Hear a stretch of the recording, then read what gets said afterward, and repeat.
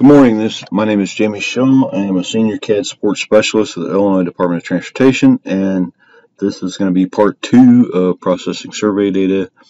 Part 1 was doing it in SS10. This is going to be in Open Roads Designer. So we have our DeWitt County Bridge survey. We're going to open Open Roads Designer.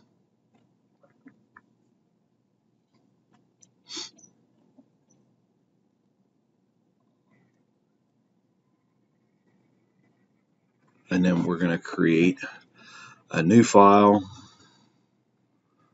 navigate to our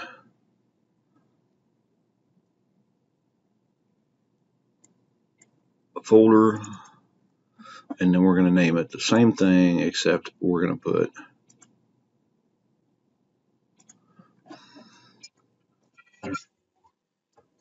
ORD behind it, so we can differentiate between the two. And just looking at my seed file, I can tell my seed file is wrong. And this is a step I didn't really cover in the SS10. When you set up a new drawing, a survey drawing, it needs to be a 3D drawing. So hit browse and then click, I got ENG 3D seed, and then you have your ORD extension on it. Just hit save and it'll create an ORD drawing, a 3D ORD drawing. Wait for ORD to open up a little bit. And like I specified in the SS10 drawing, all your coding and everything, all your linking codes are all built into the back end of the survey settings. So it's pretty much the same process in ORD, and just a new fresh look. So, but the survey processing is very similar. Just ORD takes a little bit longer to upload because it is actually a 64-bit program. SS10 is a 32-bit program, so that's the difference between the two. So you have the Explorer tab here in ORD, and we have all these tabs up here across the top. I'm going to pick survey. Like I said before, if you don't have Explorer, or if you don't have all these tabs on Explorer, you want to go to File, this is called the Backstage. Go to Settings and go to Explorer Settings. And Explorer Settings looks a little bit different, but it still has the same information in it that it has before.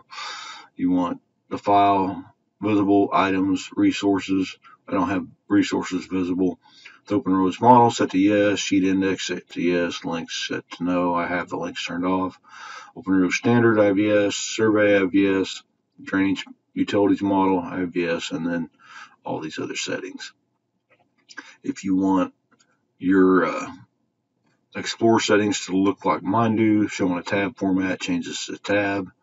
If you don't, leave it in a group panel, and it'll look a little different as a group panel. So that's where you get all your Explorer settings. So you hit the survey data, you hit the arrow, and it pulls down. You drill down into where you get default, where you get fill books at, and it's the same process. You go right click, new, it creates a new fill book. Drill down, there's your new fill book, highlight it, and the options are a little bit different, but it's the same, pretty much the same concept. So you want to import file using Text Import Wizard. This time we'll use the CSV. It pretty much has the same data in it that the other one had in it, but it's comma separated. So we want to hit next, tell it it's comma. You can extend these boxes out so you can see all the data. And we're going to walk into the next one, which we're going to do the exact same thing. Set our point name, our northing, easting, elevation, code, and code. And then once we have all that done, we hit finish. Yes, we want to create a TIW file. We'll call this one just like we did before. Yes, save the import format. And it'll take a little bit, and it'll process down here in the right corner. Open roads will say not responding. Don't worry about it. It's not freezing up. It's actually processing the survey data. And just like in SS10, you see the data file. You see the all point features. You notice there's no linear features. So do the zoom extents. It brought all our points in.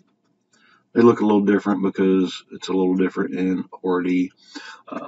ORD, the points are kind of annotated, so I think if you bump them up, you'll be able to see them more. You see the text go up a little bit. And then we have go to the home tab, go to our level display, and we want to turn everything off.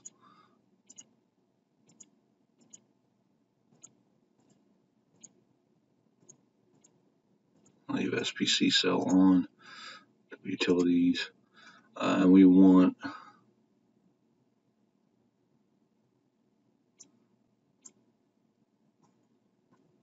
I forgot. Okay, so leave our SPC cell on. And OpenRoads Designer is a little different. I forgot. Go to your Analyze tab, and you have all the names, field codes, elevations, descriptions, all this stuff is now a decorator.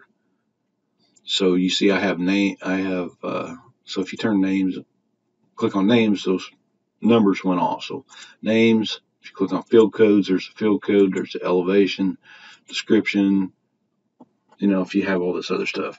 So we don't really want to see the elevations, and we really don't want to see the names. We just want to see the point code. And you can see in here that it's defined a little bit better.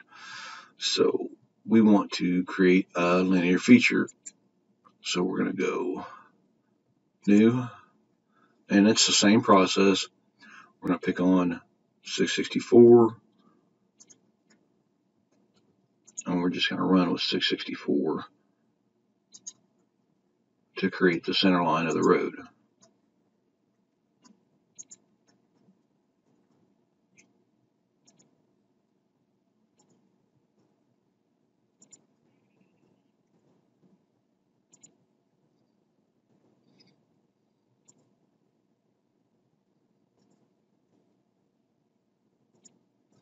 .667, I think, is the center line of the bridge, so you can include it.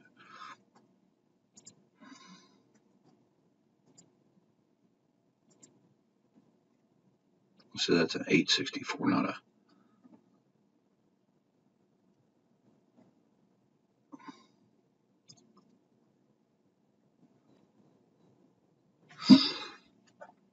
So we might want to remove 864 out of there. I don't know. I'd have to go look at the point code list and see what an 864 is. We'll just leave it for now because it looked like it was in the center of the road. But you want to have your point list with you when you're doing this, and verify the numbers that your surveyor shot. Actually, your surveyor should be the one processing this. If he didn't use linking codes, then he should be the one processing this and building all this. OpenRoads Designer is different, that it works on linear features, and that is why you need to build all the linear features in here. Once you're done with the center line of the road, connecting all the 664s, go accept, and it'll do the same thing. It creates a default line style. You want to go there, accept once you highlight the default, you want to go to make sure you're in the survey workflow, and on the primary tab, hit details. And it's the same in here. You change the code to 664, enter, change the linear feature name to 664. And there you have your linear feature. Now next you want to do the 665s. So we're going to go up here, we're going to go new, linear feature, and we're going to start 665.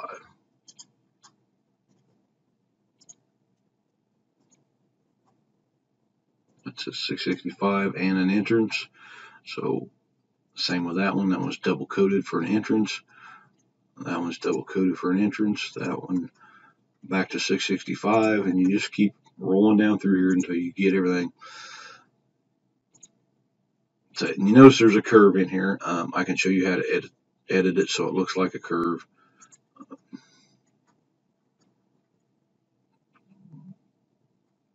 So it looks like there's a jog out. There's a 665 there. There's a, can't tell there, but it don't look like it. 665, 665.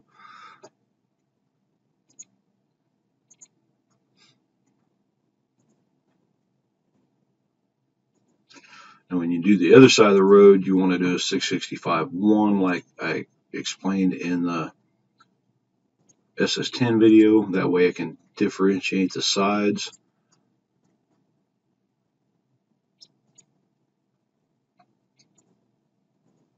And you just keep going along until you get all your 665s in there, and then accept it when you're done, and I'll create the edge of pavement. And then you'll have to go through it. So I don't know if there's a 665 there or not. And we'll leave it at that, an 860, and stop there. Then we want to accept that, go to default, click on details, change that to 665. On the other side, you'll want a 665-1 as the linear feature name 665. You'll hit a 1 here and put it in. That way it can differentiate between the left and right side of the road. Now down in here, we have a curve in here. We have a couple curves. So what we want to do is click on it, go manage point list. And we started at point 8, so we can give it a start. And we can walk down through until we find where the start of the curve is. If you click on the edge of it, it'll highlight the point. And you see the little highlight there. I think we'll start the curve at 132. You can do a non-tangent PC.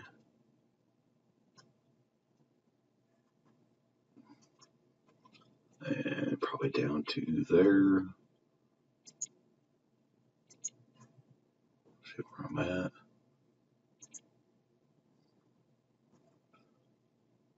And I'm just kind of guessing here. So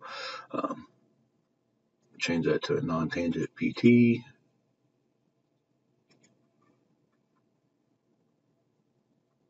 And see, none of this changes until you actually hit accept. Now let's change this one to a non-tangent PC, and then roll through the other curve, which is going to be down here a little ways.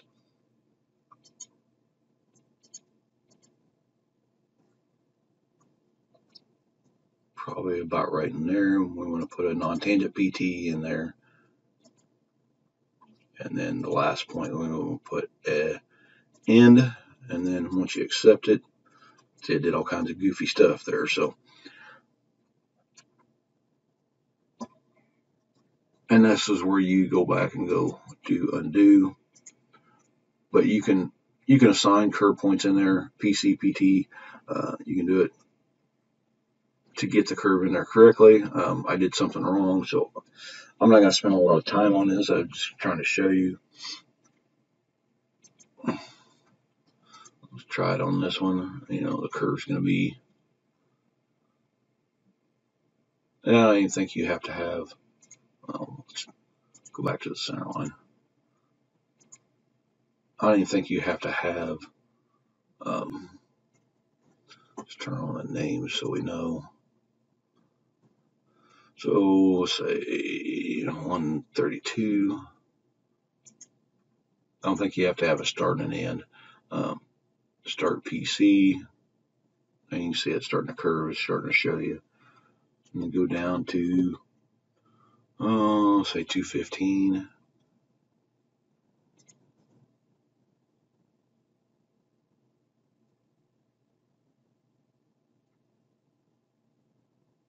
I think it was Arc PT I should have had up there instead of Start PC. Arc PC.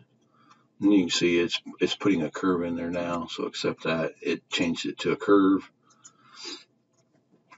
So you get the general idea how to get your curves to look right and stuff in there instead of just